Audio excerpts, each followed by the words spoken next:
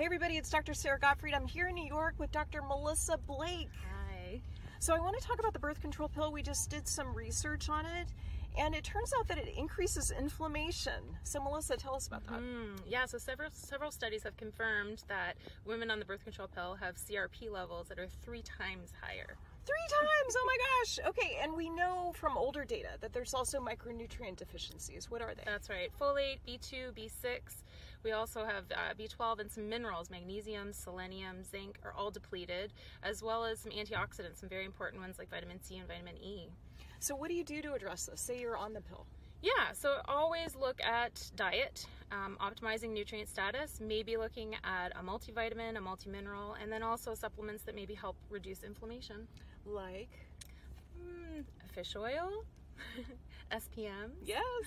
Okay, good. All right, just wanted to share that with you guys. Thanks for joining us.